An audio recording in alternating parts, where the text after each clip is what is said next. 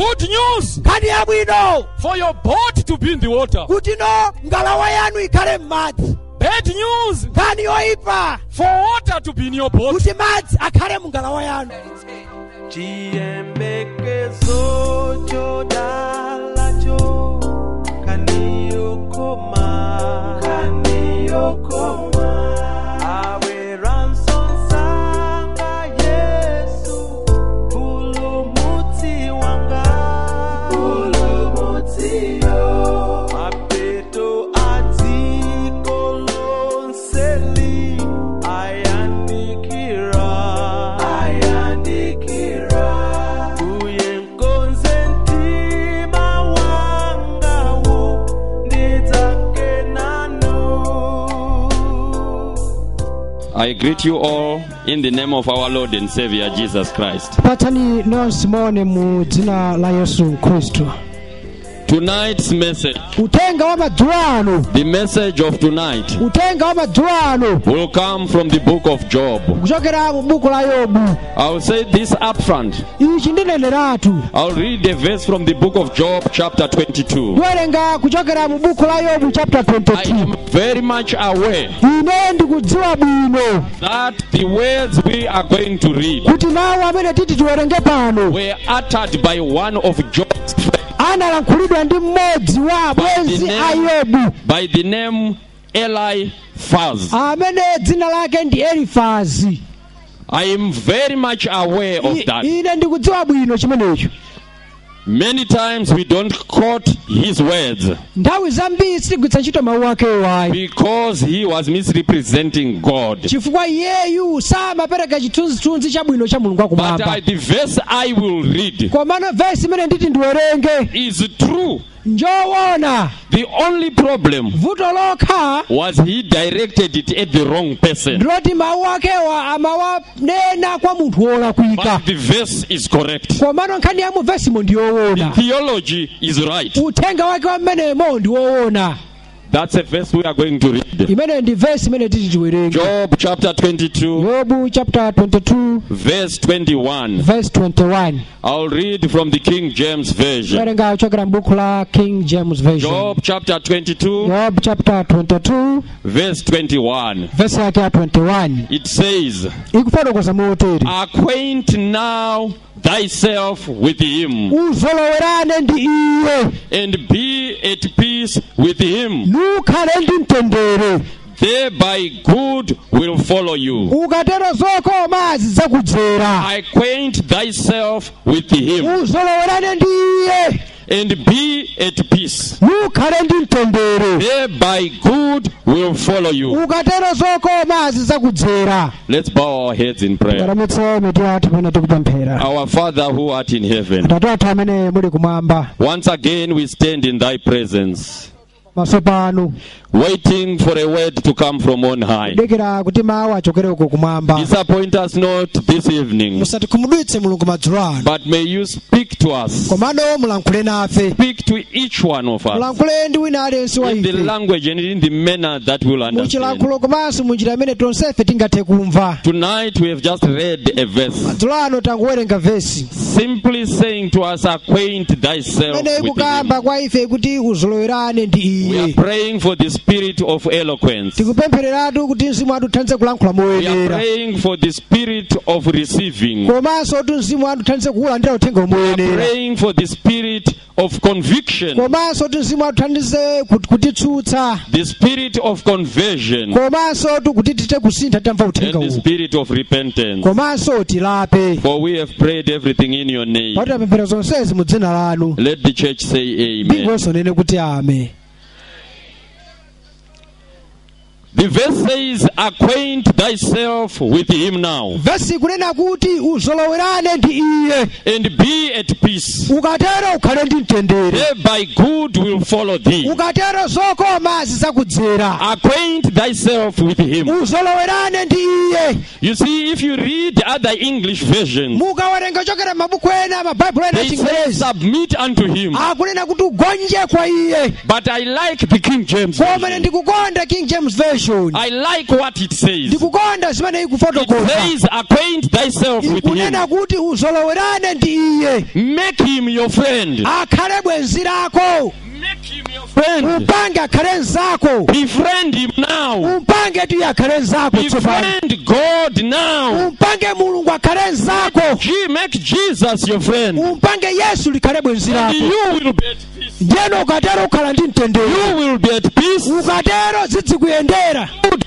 Ndipo zabwino zikhala pamodzi ndi You iwe. see, I have so many verses today. Ine ndili nawo mavesi ambiri lero. If there is anyone who is writing, Ngati pali wina amene I akulemba, want you to write. ndifuna mulembe. Because I am just going to mention the verses. Chifukwa mavesi wandidzingochula Some sitiwerenga. I will recite. Ena ndidzingofotokoza zochokera The mmutu. verse we have read is this one. Vesi imene tawerenga ndiyo The khayi. others I'll give. Mavesi ena So if ndidzingokuza. you are writing, you better write. Ngati mukulemba mudzilemba. Acquaint thyself with him now Uzolowerane ndi iye tsopano. and be at peace. Ya ukhale ndi mtendere. Goodness will follow you. Ndipo zokoma zidzakudzera. You see, the Bible is challenging us Apa Bible ikutibetchera. to make ourselves friends with God. Kuti ifeyo tikhale pa ubwenzi ndi Mulungu Make wakumwamba. Jesus your friend. Pange Yesu akhale bwenzi lanu komanso bwenzi lathu. Spend time with Jesus. Muzikhala ndi nthawi ndi Yesu. Get to know him. Mumudziwe iyeyo. Make him your friend. Mupange akhale nzanu. You see, to those who have been married for long, Kwa amene mwakhala pa banja nthawi yayitali. you find that if you speak to one partner, Mupeza kuti ukamalankhulano ndi bwenzi limodzi. as good as if you have spoken to the other. Zingofanana kukhala ngati walankhula ndi If winayo. you go to the home of a couple, Ukapita ku nyumba ya anthu amene ali pa banja. probably the husband is not there. Mwinano mwamuna wa nyumbamo kulibe. Say to the wife, can I have such and such a thing? Iye nkulankhula ndi mkazi kuti mungandipatseko chakuti She chakuti. will tell you, I think we have that thing, Ndiyakuyankhani kuti ndikukhulupirira kuti chinthu chimenecho tili nacho. but I don't think you can get it. Koma sindikukhulupirira kuti muchipeze Even tiupatsani. if my husband was around, Ngakhale amuna anga akanakhala kuti alipo. don't think you will get it. Sindikukhulupirira kuti akanakupatsani. Because he normally does not give people Chifukwa that chimene thing. chija sapereka kwa anthu. You find people who are close Ndiye mmapeza kuti anthu amene ali pa can ubwenzi actually tell what the other would have said had he been amakoza present. kufotokoza zimene nzakeyo akadafotokoza This akanakhalapo. is what the book is saying to us. Izi zimene Bible likufotokoza kwa ife. Make Jesus your friend. Pangeni Yesu khala bwenzi lanu. Such an extent Kufika ponena kuti that you understand what he needs. kuti no mufika poma mumvesesa kuti iye That ndi you ndani. understand his requirements. Mudzi mumvesesa zimene iye That amafuna. you know what makes him happy. Kuti muzidziwa chimene That chimapanga you kukhala know okondwa. what makes him sad. Muzidziwa chimene chimapanga kukhala okwiya. Let me say this to you, my brothers and sisters. Ndipotokoza ichi kwa inu abale ndi alongo. Spend time with God. Muzikhala ndi nthawi ndi Mulungu wakumwamba. Spend time with God. Muzikhala ndi nthawi ndi Mulungu wakumwamba. Make Jesus your friend. Pangeni Yesu khala bwenzi lanu. Let me put it to you and say, Wina ndifotokoze ichi kwa inu. you are Inu what you spend time with. mumakhala ndi khalidwe lofanana ndi chimene inuyo mmakhalitsapo. I'll ask once again for some people to help us with the children. Ndifunsanso kuti anthu ena atithandize kuti phokoso lichepe pa ana amene ali apawa. Going forward, Kupita kutsogolo kuyambira pano. I want parents to sit with their children. Ndikufuna kuti makolo muzikhala ndi ana anu amene mukumabwera nawo. Because deacons, I have not seen a verse in the Bible which say deacons should ensure that our children are quiet. Sindinaone Bible mu verse yofotokoza kuti madikoni muzionesesa kuti ana akhala chete. Going forward, Ndakuyambira pano pita kutsogolo. there's a child who is making noise. Ngati pali mwana apa amene akuchita phokoso. I'll bring that child here Ndidzimbweresa kutsogolo kuno. and I'll call the parent. Ndiye ndidziyitana kholo la mwanayo. Remember, we spoke about building characters. Kumbukira ndinakamba zakumanga makhalidwe. If you know your child cannot keep quiet, Ngati mudza kuti mwana sangakhale chete. sit with your child. Muzikhala naye pamodzi pamene mwakhalapo. What does the church say? Mpingo kuti bwanji. Look at him, he cannot even listen to Taona ana akulephera kumvetsera uthenga akuluwa. making your child keep quiet. Akumpanga mwana wanu kuti akhale You are chete. seated there. Ikoma inu mwangokhala uko. Tomorrow I will ask them to come up. Mawa anawo akamachita phokoso ndiwafunsa bwere kutsogolo kuno. Let's go back to our message. Tiye tibwerere ku uthenga wathu. You know, you are what you spend time with. Mumakhala inuyo khalidwe lanu limapangika ndi chimene inu mmakhalitsapo. You are like what you spend time with. Mumakhala ofanana ndi chimene inu mumakhalitsapo. If you look at children Mukawayang'ana ana who spend time watching television, amene amakhalitsa pakanema kuonera kanema, they behave like television people. amakhala ndi makhalidwe ofanana ndi zimene amaona pakanema. They behave like television people. Amakhala ndi makhalidwe ofanana ndi zimene amaona pakanema. Take your child Mutenge mwana wanu to the village mupite naye m'mudzi for 2 months. kwa miyezi iwiri. When the child comes back, Akabwerera kuno mwanayo he is no longer talking about city things. sadzakambanso zinthu za mtauni, He is talking about farming things. azidzakamba zinthu za kumunda za ulimi. What you spend time with. Umakhala chimeneno umakhalitsapo. If you spend time with gossipers, Ngati no umakhalitsa nthawi yako ndi anthu you amiseche, behave like a gossiper. ndiye umakhala ndi makhalidwe ngati wa miseche. If you spend time with prostitutes, Ukakhalitsa ndi anthu you mahule, behave like a prostitute. umakhala ndi makhalidwe ngati hule. If you spend time with drunkards, Ngati umakhalitsa ndi oledzera, you behave like a drunkard. umakhala ndi makhalidwe ngati oledzera. And the Bible is saying, Ye Bible likuti spend time with God ukhalitse ndi nthawi so ndi that Mulungu you can wakumwamba. behave like Him. Kuti udzikhala ndi makhalidwe ofanana ndi Mulungu I wakumwamba. can show you from the Bible Ndingakuonetsera chokera m'Bible that you are what you spend kuti time with. umakhala wofanana ndi chimene iwe If you go umakhalitsapo. to the book of 1 Samuel, Mukapita ku buku la Samuel woyamba chapter 9, chapter 9, we meet a man called Kish, kumpesapo munthu wotchulidwa Kisi who was of the Benjamin tribe. wa mtundu wa Benjamini. The Bible tells us Bible likutiuza Kish had donkeys, Kisi anali ndi abulu, and he lost his donkeys one day. ndi abulu ake tsiku lina anamtayikira, anasowa, And he wanted someone to go and look for the ndi donkey. anafuna wina woti apite akasake abulu osowawa. And Kish Ndiye Kisi called his son. dayitana mwana wake wamuna, His son's name was Saul. dzina lake linali Sauli, And he said, Saul, ndi anamuyitana nanena you Sauli, are the one who's going to look for the donkey. iweyo ndi amene upita ukasakesake abulu osowa. Get a servant and go with the servant. Ye utenge anyamata upite nawo. Let me tell you something. Ndiye ndikuwuzeni kanthu kena. You don't send someone to look for lost donkeys Sutuma munthu kukasakasaka abulu osowa who is not acquainted with donkeys. amene abulu sakuwadziwa, sanazololerane ndi abulu. If probably one of us here was to be asked to go and look for donkeys, Wina wa ife akanafunsidwa kukasakasaka abulu before the end of the day, lisanathe tsiku, people will not only be looking for donkeys, anthu sikuti akanakhala ntchito yomasakasaka abulu, but will be looking for you as well. koma akanayambanso kumasakasaka inuyo, Because you would have been lost. chifukwa inunso mukanatayika. So you can only send someone Ndiyeno ungathe kutuma munthu to look for donkeys or cattle or sheep kukasakasaka abulu, ng'ombe, nkhosa, kanchani, who is familiar with them. ameneno zinthuzo wazololerana nazo Are zowetazo. we together? Tili limodzi kodi? Look at it this way. Tayang'anani mu njira. Kish had servants, Kisi anali nawo anyamata but ontumikira, he did not send the servants. komano sanatume anyamatawa. He called his son. Anayitana mwana wake wamuna, Says, you nkumuza iwe,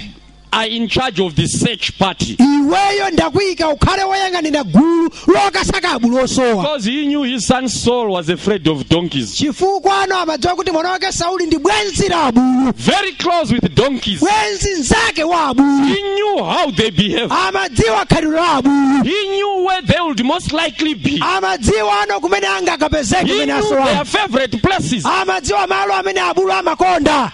Let me tell you something. Ndikuwuzeni kanthu kena. Besides long ears Pambali pokhala ndi makutu atali abulu, and very hard jaws, komanso ndi zibwano zolimba, a donkey is also known for something else. bulu amadziwika nchinthu china, Known for its stubbornness. amadziwika nkuuma mtima. It's known for its stubbornness. Bulu amadziwika nkuuma mtima. A donkey is very stubborn. Bulu ndi wauma mtima, It does not listen. samva. As you are driving, if a donkey comes on the road, Ukakhala kuti uyendetsa galimoto ndiyeno wakumana ndi bulu, you can hoot as much as you like. ukhoza kuimba hutala, nkuimba. The donkey will look at you Bulu amangokuyang'ana and then he will sachoka, look aside. basi nakuyang'ana kumbali. Stubborn. Ngwamwano wauma mtima wachipongwe. Now Saul was a friend of Ye donkeys, Sauli linali bwenzi la abulu, well acquainted with them. wozolowerana ndi abulu. Let's follow his life. Tiye titsatire moyo Was wake. he also stubborn? Kodi iye analinso soma Let's mtima look at his life. tiye tione moyo I'll wake give you a few examples. ndikupatsani You zisanzo remember zingapo. in 1 Samuel chapter 13, kumbukira msamuel oyamba chapter 30 when Samuel was supposed to come pamene samueli amayenera kubwera and give, kuti adzapereke nsembe for God had declared pakuti mulungu adalengeza that only priests kunena kuti ansembe okha and prophets komanso aneneri could offer ndi sacrifice. amene amayenera kupereka If nsembe. you read 1 Samuel chapter 13, mukawerenga samuel oyamba chapter 13 Saul, who was a political king, mumupeza kuti sauli amene anali mtsogoleri wa ndale, mfumu ya ndale, offered sacrifices, adapereka nsembe doing the work which a prophet was supposed to kugwira do. ntchito imene mneneri anayenera kugwira. When Samuel came to him pamene samueli anabwera kwa iye and said, "What have you done? namfunsa kodi akulu mwachita You are chani, not supposed to have done what you did." sumayenera kuchita zimene wachita. Saul did not say, "I am sorry." sauli sananene kuti ndalakwa pepani. His answer was very simple. yankho lake dalilophweka. He said to Samuel, anamuwuza samueli, "You were late. munachedwa That's why I teach." chifukwa chandapereka nsembe. Stubborn kuuma mtima like a donkey, ngati bulu, because he was a friend of God. chifukwa anali bwenzi la bulu. If you go to 1 Samuel chapter 15, ukapita samueli oyamba chapter 15 God instructs Saul mulungu akumulangiza sauli to go and destroy the Amalekites. tapita akaononge amaleki. God says utterly, ndiye mulungu akuti ukaononge, utterly, ukaononge wonse, completely chilichonse destroy the Amalekites. ukawaononge usakasiyekana kalikonse. Saul goes, ndiye sauli akupita, but he comes back koma tsopano akubwerera with sheep ndi nkhosa and cattle. komanso ndi ng'ombe. He also brings Agag, ndiye akubweresanso mfumu agagi, Amalekites. mfumu ya amaleki. But God had said, koma mulungu adati destroy them all, ukaononge chilichonse everything they have. ndi chilichonse chimene chili kumene kwa aliyense. You see, he then goes to Gilgal. ndiye tsopano iye akupita ku giligala. Samuel comes there. ndiye samueli akubwera kumeneko. Samuel looks at him. ndiye samueli akumuyang'ana. Before even Samuel says, samueli asananene kalikonse, Saul says to ndiye Samuel, sauli akulankhula ndi "I samueli. have done what the Lord said." ndachita chimene mulungu ananena kuti And then ndichite. Samuel says to ndiye him, samueli akuti "If you have done what the Lord said, ngati wachita zimene mulungu ananena kwa iwe, what meanest thou? nanga izi zitanthauza The chani? lowing of oxen, phokoso ndi kulimva la and the ng'ombe, bleating of sheep, komanso kulira kwa what I nkhosa hear in my zimene ears." ndikuzimva makutu mwanga. Do you know what Saul then says? ukudziwa zimene sauli anayankha? He does not say, "Sorry, I didn't follow God." sakuti pepani ine sinachite zimene mulungu ananena. He points at the soldiers ndakuloza tsopano and asilikali, he says, "They ndakuti awa asilikali awa brought the things." ndi amene abweretsa zimenezi. But a very earlier, komano vesi yakumbuya kwakeko he had said, "I." ananena kuti ine ndatero ndachita zimenezi. He was shown that he had not done what the Lord koma had said. ataoneretsedwa kuti wachita zimene mulungu He sananene. then says, "It's not me." ndakuti si Once. ndi awa asilikali awa. Stubborn, wauma mtima sauli, stubborn waliuma like a donkey. ngati bulu. That's why the book of Job is pake saying, buku la yobu likuti "Acquaint thyself uzolowerane ndiye, with him now. uzolowerane ndiye tsopano, Get to befriend Jesus akhale yesu bwenzi lanu, instead of playing with other things." malo mocheza motaya nthawi ndi zinthu zina. Even when Samuel lifted up his hand, mukuona ngakhale pamene samueli anakweza in dzanja verse lake, 22 of 1 Samuel 15, verse 22 ya samueli chapter 15, said to him, nanena kwa iye, "To obey is better than sacrifice. kumvera ati kukuposa kupereka nsembe,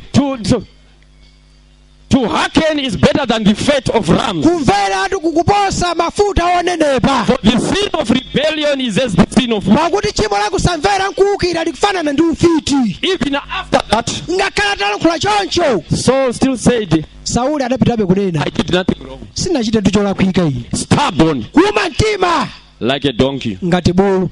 We can move on. tikoza kupitilira. Remember 1 Samuel 24. mukumbukira samueli chapter 24, Where, before you even go to 24, tisanabwere ku 24, remember 1 Samuel 19. samueli chapter 19. 19, Samuel wants to kill David. pamene sauli amafuna kupha davide, I think that's from verse 19. imeneyo verse 19. He then says, he's then told that David ndeno adalankhula kuti davide is at Nayot, ali ku nayoti, at Ramah. ali ku rama. So Saul sends a group of soldiers nde sauli akutumiza gulu la asilikali to capture David. kuti no likamugwire davide. But when they get to where David is, komano atafika kumene davide anali David is with Samuel. nde davide anali ndi samueli And Samuel is on the pulpit, nde samueli akulalikira delivering a word from on high. akulalikira mawu ochokera kumwamba. When the soldiers get there, nde asilikali atafika kumeneko instead of grabbing David, malo momugwira davide the soldiers begin to prophesy. asilikali adayamba kunenera uneneri, They become prophets. anakhala aneneri. And Saul gets to hear about it. ndiyeno sauli zimenezi anazimva. Instead of Saul saying, I'm sorry, malo moti sauli anene kuti this man pepani David is a man of God, davide yuti ndi munthu wa mulungu. Saul sends another group, nde sauli akutumiza gulu lina which then becomes prophets again. limenenso nalo linakhalanso He lananeneri. sends another group, akutumiza gulu lina lachitatu which then becomes prophets. limenenso nalonso linakhala aneneri. Till he says, I'll go on my own. mpaka kenako anati andipita When ndekha. he got into the presence of David, atafika pamaso pa davide he also he started prophesying. nayenso anayamba kunenera kukhala neneri. But after that, if he had been a normal person, koma akanakhala munthu woti mutu mwake zimayenda he would have said, I will not go after David. akanena kuti davide ndisiya But if you kumtsata. go into 1 Samuel 24, koma mukapita musamuel yamba chapter 24 he's again after David. akupitirirabe kumtsata davide Despite what God had shown him, pambali pa zimene mulungu amuonetsera. stubborn kuuma mtima kuuma mtima like a donkey, ngati bulu, because he was used to his father's donkey. chifukwa anazolowerana ndi abulu a atate wake. What are you acquainted with? mwazolowerana ndi chani inuyo? 1 Samuel chapter 24. samuel yamba chapter 24 Saul is told that David sauli akuwuzira kuti davide is in the desert of En-Gedi. ali mchipululu cha En-Gedi. He follows there. ndi akumtsatira. He does not see David, sakumuona davide but David sees him. koma davide akumuona. David does not kill him. nde davide sakumupha sauli. It actually says so. nde davide ananena kwa sauli, If I wanted to kill you, I would have killed you. ndikanafuna tikuphani mfumu ndikanakuphani, But I've let you go koma ndakusiyani kuti because mupite you are God's anointed. chifukwa ndinu wodzozedwa mulungu And wakumwamba. Saul says, nde sauli I akuti am sorry, David. pepani davide, I will never do it again. sindidzachitanso. And so Saul goes home. nde sauli apita kunyumba. When he gets home, mmene afika kunyumba a few days later, masiku ochepa he's atapitapo told that David is in the desert at Zip. nde akuwuzidwano kuti davide wapita ku chipululu That's china. 1 Samuel chapter samuel 26. yamba chapter 26 You know what Saul does? nde mudzazi pamene sauli He anachita says, let me go and kill him. akuti ndipita ndikamuphe tsopano. He persists, akupitirirabe but God is showing him, no, koma mulungu akumuwuza this kuti ayi, man is mine. munthu uyu ndi munthu wanga. Saul persists chifukwa chani sauli akukanira? because he was a stubborn man. chifukwa anali munthu wauma mtima. Stubbornness which came through being an acquaintance of kuuma donkeys. mtima kumene kunabwera chifukwa chosolowerana ndi abulu. Even if you look at his end, ngakhale no mukati 1 muyang'ane Samuel 28, mapathedwe ake samuel yamba chapter he 28 goes to a sing'anga. adapita kwa nsing'anga. He goes to a sing'anga. adapita kwa nsing'anga. He goes to a sing'anga. wapita kwa nsing'anga. Instead of going to God, malo mopita kwa mulungu akumwamba he goes to a sing'anga. wapita kwa nsing'anga.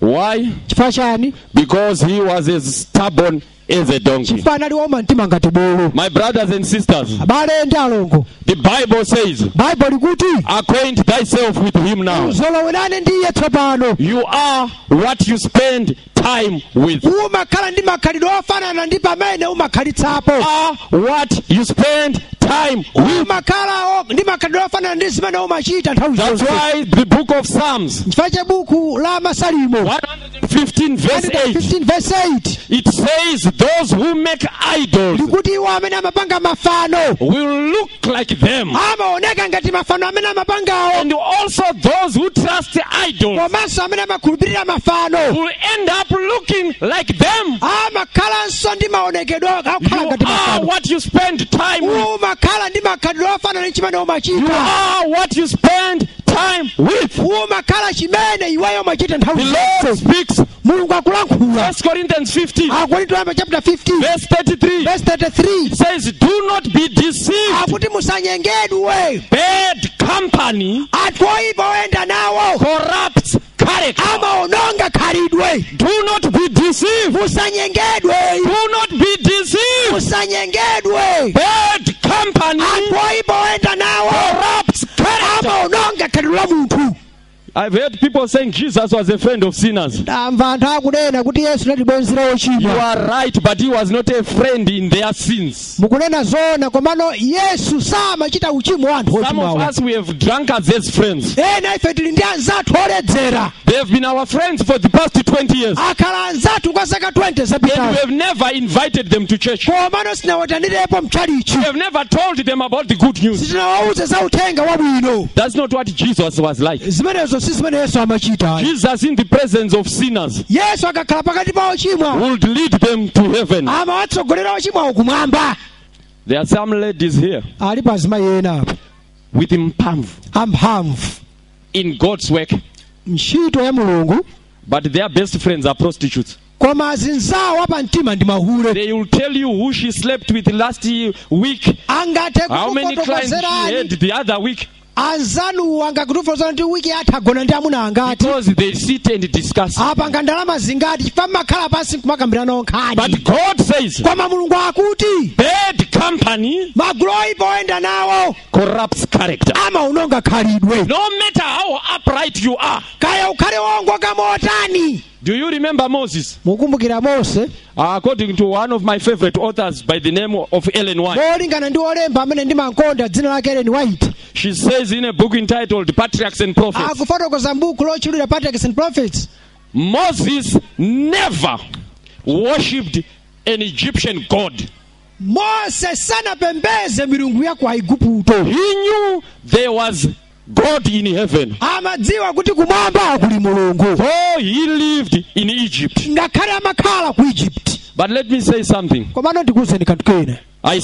Remember, we said you are what you spend time with. kumbukirani nanena kuti khalidwe lanu limafanana ndi zimene mmachita nthawi zonse. According to the book of Acts, molingana ndi buku la machitidwe, I said the book of Acts ndanena kuti buku la machitidwe. because I know Moses is in the book of Exodus. inetu ndikudziwa kuti mose akupezeka buku la Exodo, But I'm talking about the book of Acts, koma ndikukamba za buku la machitidwe chapter 7, chapter 7 from verse 20. kuyambira verse 20. Stephen gives you a life summary, a biography of Moses. Stefano akupereka mbiri ya moyo wa mose. He says, akunena kuti when Moses was 40 years old, mose ali ndi zaka 40 he decided to visit his people. anaganiza zokachezera anthu akwawo. It is the same story, you find it in Exodus chapter 2. ngali yokhayokhayo mukuipesa mu Exodo chapter 2. Moses saw an Egyptian and an Israelite fighting. pamene mose anapeza mu Igupto ndi mu Israeli akumenyana. Right, I want you to hear this. ndifuna mumve ichi. Because Moses lived in Egypt, chifukwa choti mose anakhala ku Egypt, Moses started behaving like an Egyptian. mose anayamba kukhala ndi makhalidwe ofanana ndi anthu aku Egypt. The Egyptians were known for their ferocity. anthu aku Egypt amadziwika ndi makhalidwe awo achifarao. They were temperamental. anali anthu opsa mtima, They were no-nonsense people. anali anthu osachita nawo masewera. Believed any issue could be settled through. amakhulupirira kuti mukangoyambana kuthetsa nkhani kwake nkugawana 5-5. They believed it. amakhulupirira zimenezo. You find Moses became like them ndiye mukupeza mose anayamba kukhala ndi makhalidwe ako andewu okonda nkhondo, because he was living with Egyptians. chifukwa amakhala ndi anthu aku Egypt. Remember when he saw these people fighting, mukumbukira atawapeza anthu amene one wakumenyana, Egyptian and one Israelite. wina mu Egypt wina mu Israeli. Moses concluded that the Egyptian was wrong. ndiye chimene mose anachita nkungoganiza kuti no mu Igupto anali olakwitsa. Who told him that the Egyptian was wrong? anamuwuza ndani kuti mu Igupto anali The olakwitsa? Bible simply says Bible ikuti Moses looked this way mose anayang'ana mbali iyi and he looked that way, komanso mbali ina, and seeing that there was no man, ataona kuti kunalibe wina aliyense, he killed the Egyptian. ndiye anamupha mu Iguptoyo. Oh, my daughter reminded me during the week, ndiye mwana wanga mkazi and anandikumbutsa she was kati saying, mwa "Daddy, sabata, do you remember what you always amati say?" bambo kodi mukumbukira zimene makonda nthawi zonse kunena Moses kuti mose looked this way anayang'ana mbali iyi and he looked this komanso mbali inayi, and he did not see anyone, ndiye sanaone wina and aliyense, he killed the Egyptian, ndiye anamupha mu Igupto, but he forgot to look koma this way. anayiwala kuyang'ana mbali iyi. He had done it. akanayang'ana kumwamba Would have seen. akanamuona mulungu akumuyang'ana. There are some some filthy houses, alipo ena amapezeka nyumba zoti sakwenera kupezeka, filthy establishments. kupezeka nyumba zoti sakwenera kupezeka. Sometimes at this business center, Ndau zina pamalopo panamapezeka nyumba zina some are zodabwitsa, church members, ena ndi ziwalo za mpingo, some are reputable members of society. ena ndi anthu odziwika bwino. Before they enter, Asanalowe they look this way, amayang'ana mbali, and they look this amayang'ana way. mbali, Seeing no man, akati asaone munthu they enter. amalowa nyumbamo. Look up! Sayang'ana kumwamba, God is seeing you. mukayang'ana kumwamba muone mulungu akuonani.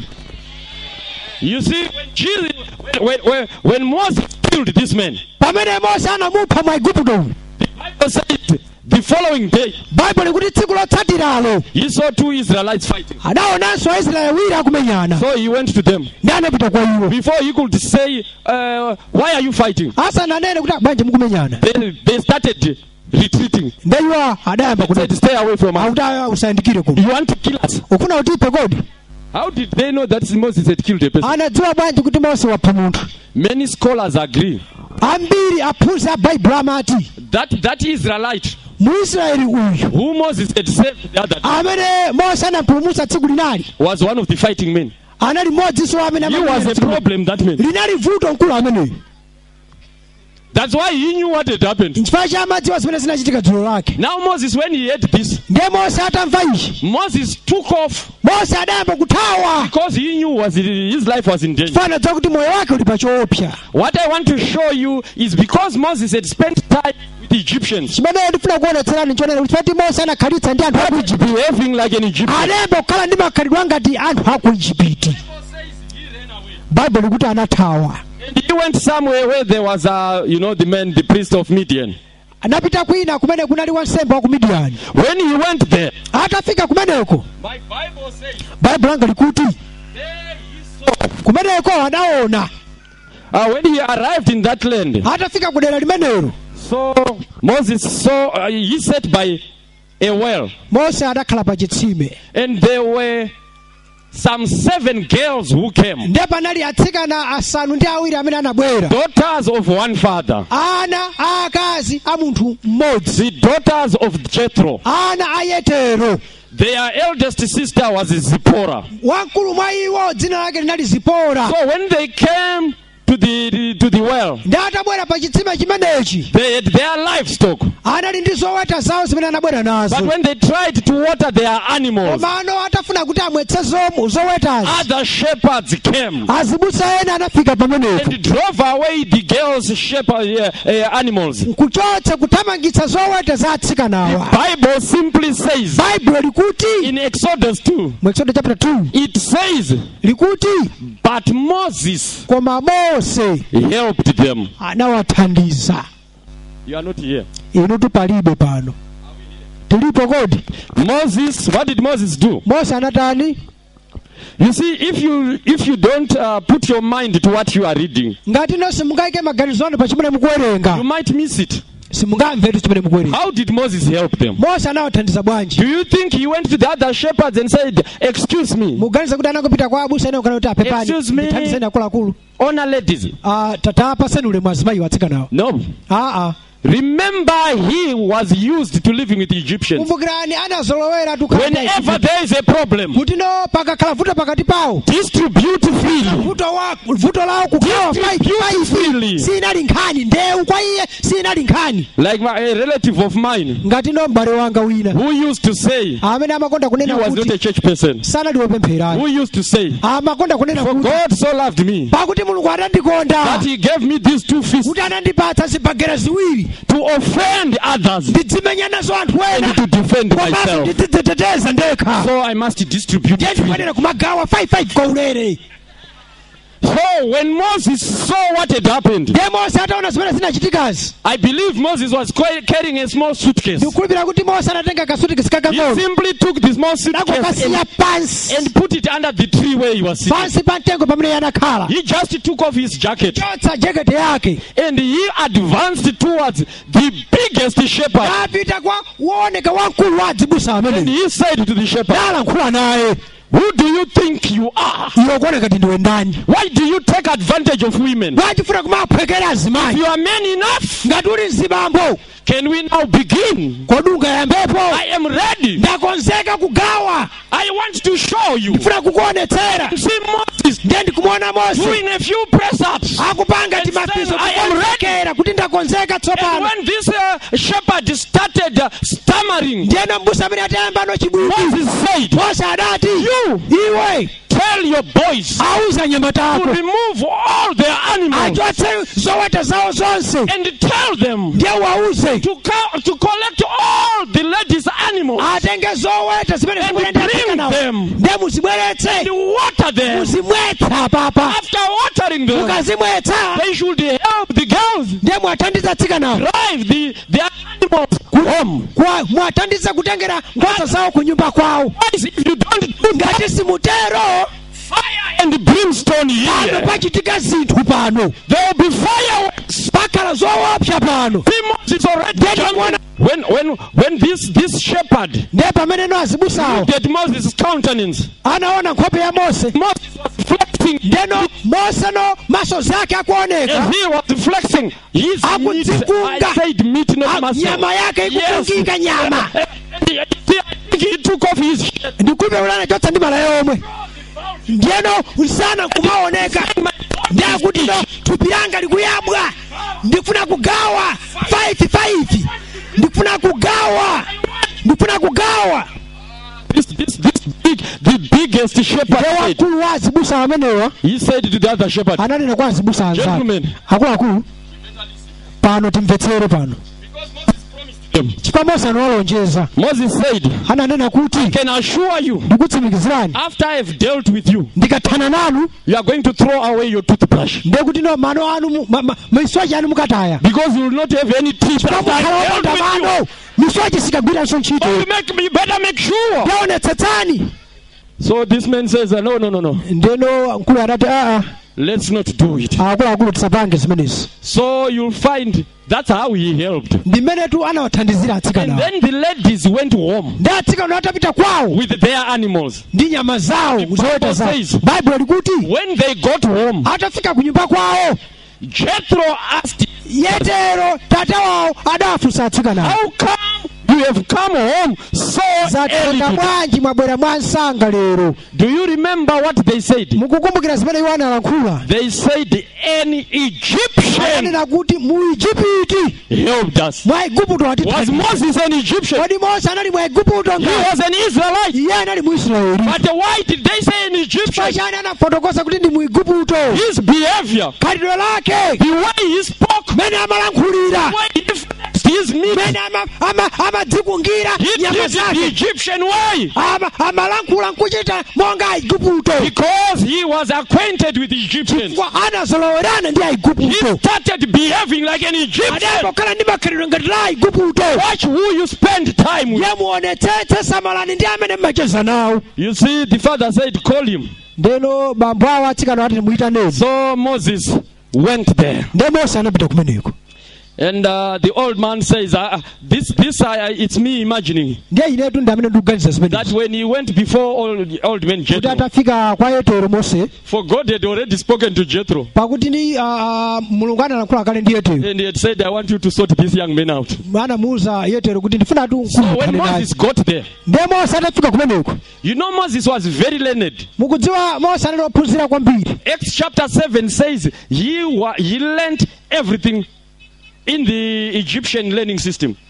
kunena kuti machitidwe chapter 7 akunena kuti Mose anaphunzira chilichonse chofunika kuphunzira maphunziro a ku I Igupto. was reading one Bible written, Harper Study Bible. ndimawerenga Baibulo lina lolembedwa kuti Harper Bible. This is not a church Bible. I mean, it does not belong to any church. limene lisira mpingo uliwonse. It's an ordinary Bible, but scholars have put comments in it. ndi Baibulo wamba limene ophunzira Baibulo ayika ndemanga zawo mmenemo. Under that verse, they've put a star. ndi ndemanga za pa vesi imene ayikapo nyenyezi. And they've said it has been discovered ndi akunena kuti kwapezeka from research and archaeological diggings which have kuchokera happened kafukufuku that Moses had not less than 10 degrees. kuti Mose anali ndi madigiri osachepera 10. I remember some of them. Ena mwa iwo He ndikwakumbukira. had a degree in literature. Anali ndi digiri ya zowerenga He had a zolembalemba. degree in English. Anali ndi digiri ya Chingerezi Music, sorry, in music. ya nyimbo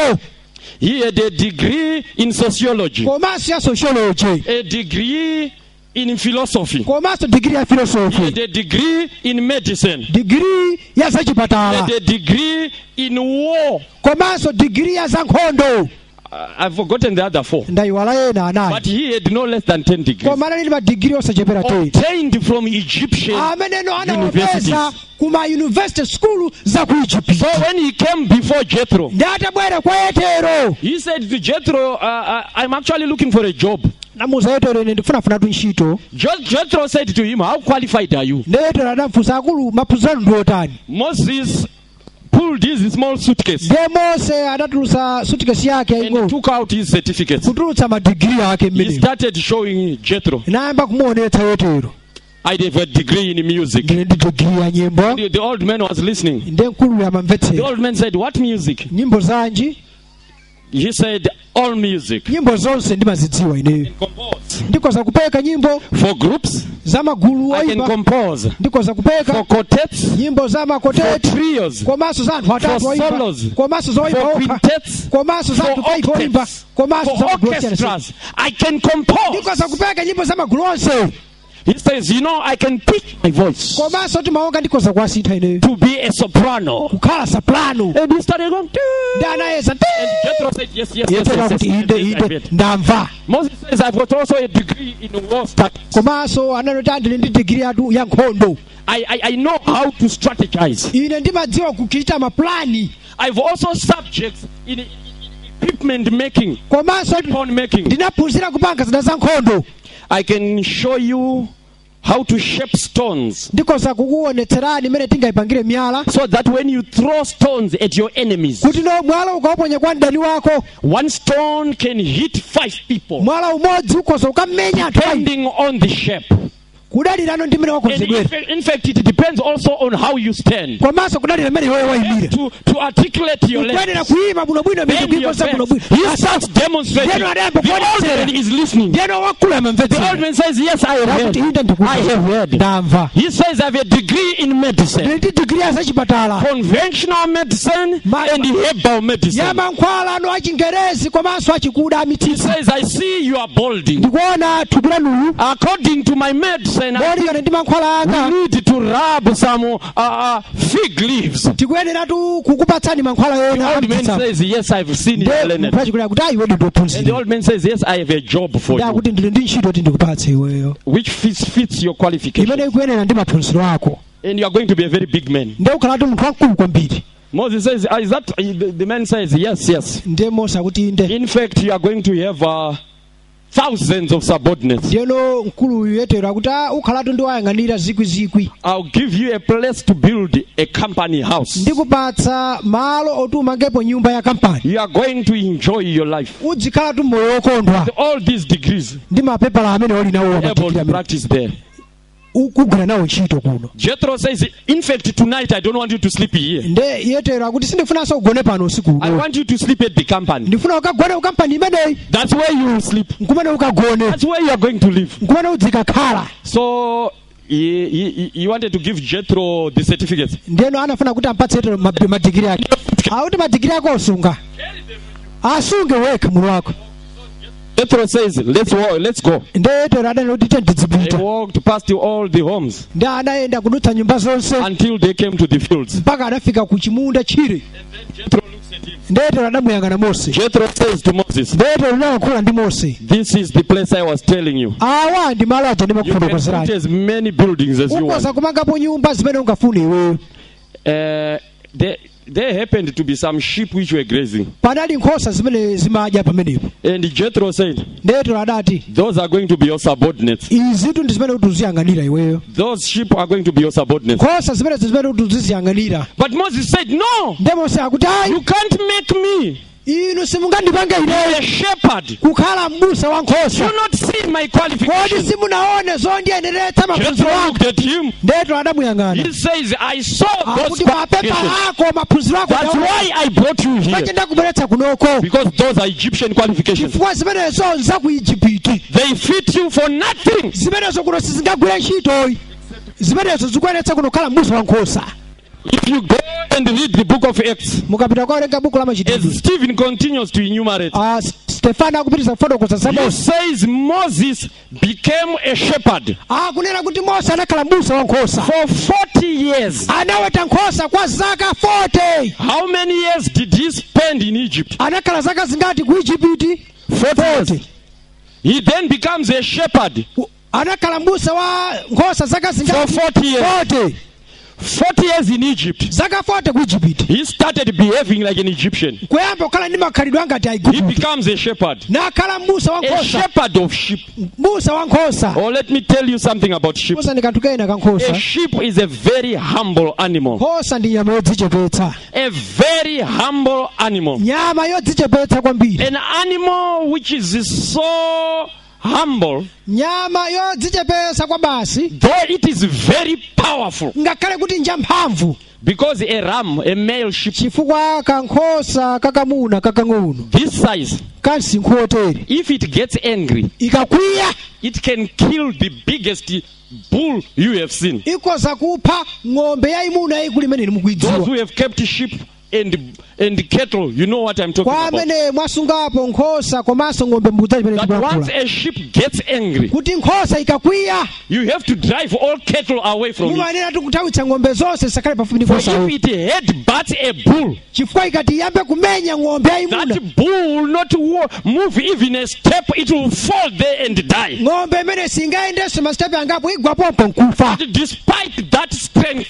koma pambali pa mphamvu zimenezi even a child can lead it to slaughter. ngakhale mwana wang'ono akhoza kuyitsogolera Even a kukaphedwa child can kill it. ngakhale mwana wang'ono akhoza kuyipha. So God looked at Moses nde mulungu anamuyang'ana and Mose he said, this one must be my deliverer, kunena the kuti deliverer of my people. uyu mulungu ananena kuti uyu akuyenera kukhala But wopulumutsa not anthu the ake Egyptian style. koma osakhala mu njira ya ku Igupiti. He can only do it akhoza kuchita zimenezi if he is as humble as a sheep. atakhala wodzichepetsa ngati nkhosa. God said he must no longer be acquainted with Egyptians, ndeno mulungu ananena kuti asakhale sindi makhalidwe but angati he should be Igupiti. acquainted with sheep. komano azolowerane ndi nkhosa. He spent 40 years in Egypt. anakhala zaka 40 ku Igupiti. So he had 40 years mentally ndiye of kuti mmutu Egyptian mwakemo mentality. muli zaka 40 za makhalidwe aku And Igupiti. God put him in the wilderness with the sheep for 40 years. ndiye tsopano mulungu akumuyika mchipululu ndi nkhosa kwa zaka 40. You know, I've always found this amazing ine ichi ndakhala ndikuchonokhala chodabwitsa until I realized what was happening. mpaka kenako ndinazindikira chimene Why chimachitika. 40 this way and 40 that chifukwa way? chani ku Igupiti zaka 40 mchipululu zaka 40 ndi If nkhosa. Moses had spent 35 years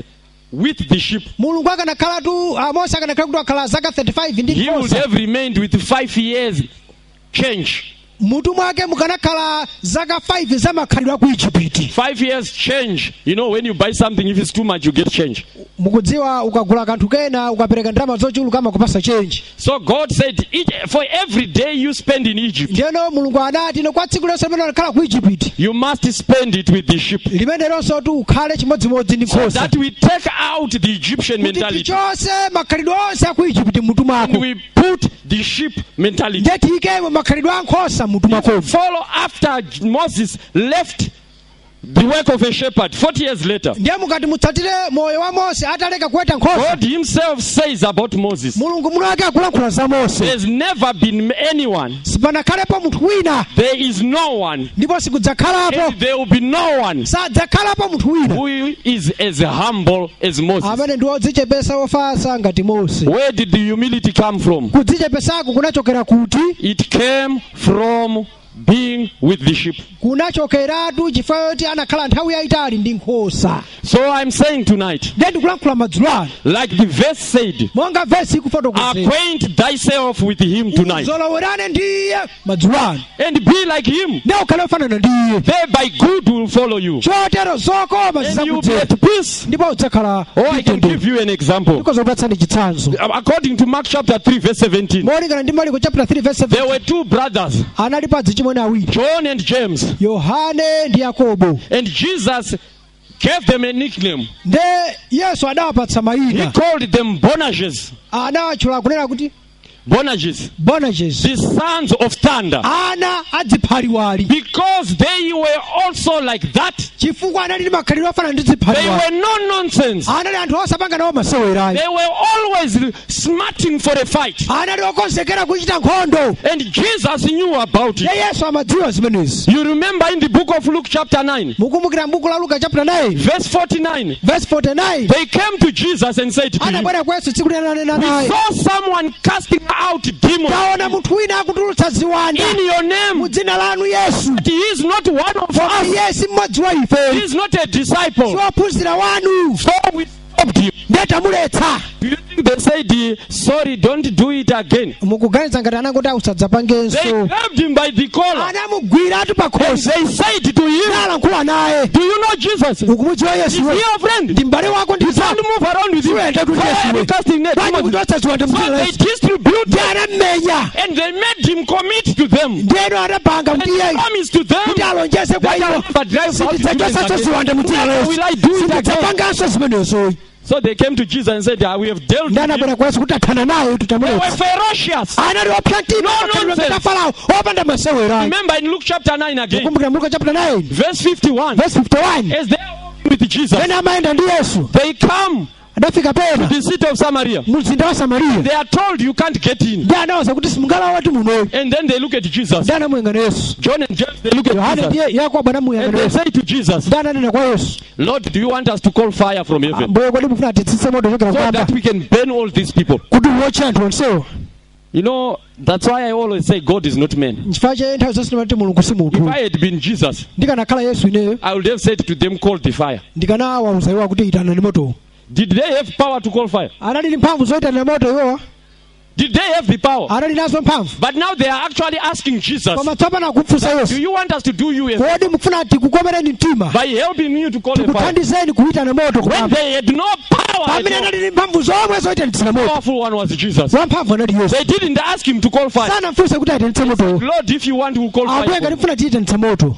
They were self-centered. Anali wodzikonda, They thought everything could be done by them only. amaganiza kuti chilichonse chikuzopangika ndi okha.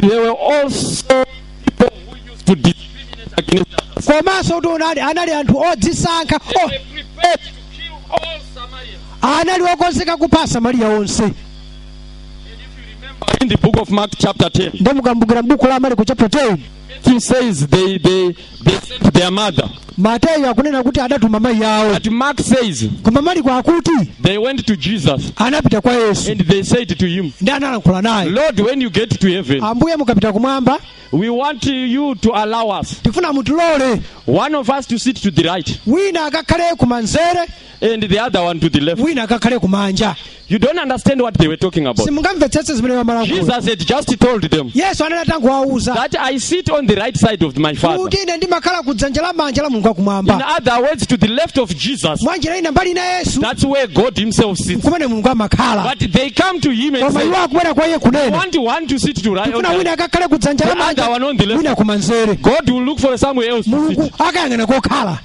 Do you see what people we are dealing with? Mukuona anthu amene tikuchita nawo, But because they spend time with Jesus, koma ife anakhala nthawi yayitali ndi Yesu, they spend time with Jesus, anakhalitsa ndi Yesu, and they never remained the same. sanakhale chimodzimodzi. That's why John writes about love. N'chifukwa chake Yohane akufotokoza That's why akulapa he za calls himself the beloved. N'chifukwa cha munthu wake akudzifotokoza kuti wokondedwa, Because he looks at what he was chifukwa akuyang'ana chimene iye anali and how God changed him. komanso mmene Mulungu That's anamusintha. why he writes 1 John chapter 3 verse 1, Chifukwa cha analemba Yohane woyamba chapter where 3 he verse says, 1. beloved, Pamene akuti okondedwa, oh what manner of love, taonani chikondicho be called sons and chimene daughters of Atate watipatsa kuti titchulidwe ana ake a Mulungu. God. At what he was, Ndi akuyang'ana chimene iye anali, but through association with Jesus, komano chifukwa chokhalitsa ndi Yesu he became the apostle of love. adakhalano mtumwi wa No chikondi, longer being ferocious, sanakhalenso wopsa mtima, no longer being self-centered, sanakhalenso odzikonda, no longer being selfish, sanakhalenso oganizira za but he yekha, becomes an apostle of love koma anakhalatu mtumwi wa by chikondi, acquainting himself with chifukwa him, choti anazolowerana ndi Yesu, by acquainting himself with him. chifukwa choti anazolowerana ndi Yesu. Tonight, my brothers and sisters, Dzulo ano abale ndi alongo, Bible is saying to you and I, Bible ikulankhula kwa inu ndi ine, acquaint thyself with him. uzolowerane ndi iye, By good will follow you. ukatero zokoma zidzakudzera. And we must all know this. Ndiye tonse tikuyenera kudziwa What ichi. Amos says in Amos chapter 3, Amos akulankhula m'buku la Amos chapter verse 3 3, verse 3, he says, can two walk together kodi awiri angayenda limodzi unless they are in agreement? asanapangane? Whoever is your friend Kodi amene aliyense amene ndi nzanu is your friend ndi nzanu, because you agree on each other's chifukwa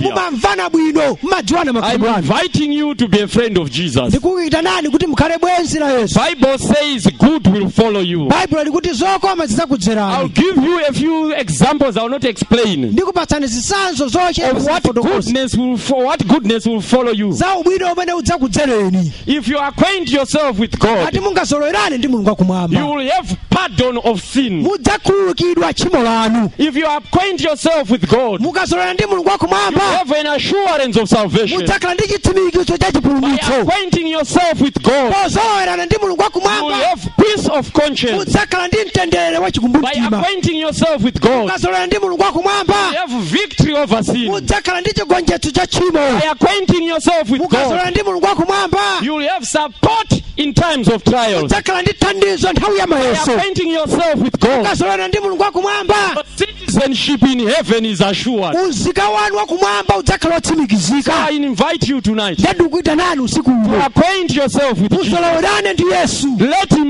Make him your friend. mumpange akhale bwenzi lanu, Jesus your friend. mumpange Yesu akhale nzanu, Make Jesus your acquaintance. Yesu akhale ozolowerana nanu. Join Josh Criven as he sings.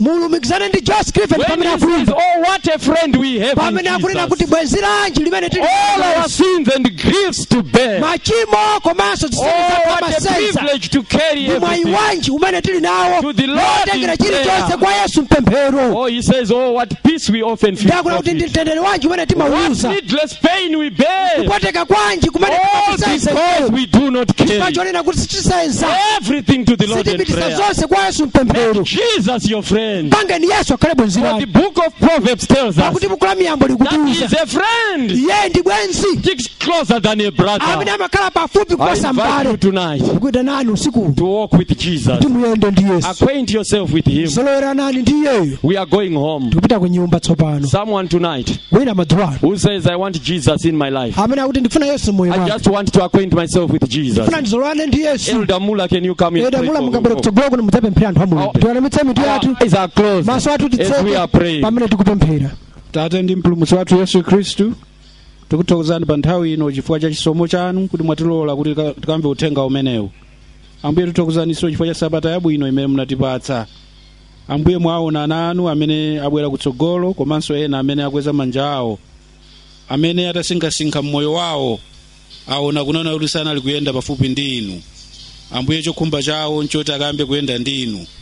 Komanso pali ena amene akusinkhasinkha kufuna kupanga maganizo, akuona kuperewera mmoyo wawo kuti mayendedwe mwawo mwina anthu amene amayenda nawo anali anthu amene sanatha kuwatengera kwa inu. Ambuye tipemphani kuti mukaphunzitse, mukatiphunzitse tonse tikathe kuona kuperewera kwathu, tikasankhe moyo, tikasankhe kuyenda ndi inu. Ambuye tikudziwa Satana tikapanga chisankho ngati chimenechi samasangalala iyayi, amafuna tikayende ndi iyeyo kuti tikatayike. Koma inu monga munabwera pa dziko lapansi munatikonda tonse kuti ense amene angakhulupirire mwa inu asakatayike iyayi. Ambuye tikupemphani kuti ife tikasankhe moyo. Pali ena amene ali mavuto osiyanasiyana, mwina amafuna kutsatirani koma ifa ya mavuto amene awokanika. Ndiye Ambuye tikupempha kuti mukayankhe mapemphero awo, kuti mukapatsa zimenezo akathe kulimbirira pa inu, kuti nthawi zonse asakakusiyeni. Tikuwayikiza m'manja amene amatipasa uthenga umenewu, Brother Kahiya ndi abusa achintambagama, kuti mukadalitse, mukabwezere thanzi labwino, kuti mawa akateso kutipasa uthenga umenewu. Komanso pali anthu ambiri amene mwina mwaka kumvera uthenga umenewu makwawo, kupemphaninso Ambuye amenewo akapanga chisankho chimenechi mukachilimbikitse, kuti pa nthawi yoyenera akakhalepo mpano, kuti anzawo akamakapanga chisankho china kufuna kuyenda ndi inu nthawi zonse, kufuna kubatizidwa mukakhale nawo limodzi. ambuye ena mwina akanika kubwera chifukwa chotero kuti mabanja awo sakuwalola, amuna awo sakuwalola kuti akabwere pamenepa, kapena makolo awo sakuwalola kubwera apa. Tipempha mukafe kuyesere mtima kunani kuti akalole akabwere pamenepa kuti nawonso akapanga chisankho chimenechi. Pamene tikubwerera mmakwathu mukatipase chisomo cha mayendedwe, mukatiteteze, mukatipase thanzi labwino kuti kathe kupanga msonkhano umenewu. Chopsinja china chilichonse chimene chingachitike kuti msonkhano umenewu ukalephereke, ambuye mukachotsere. Tazipempha zimenezi m'dzina la Yesu Khristu amene anafera pa mtanda. Amen. Abwera nsanga osajedwa siridziwa nthawi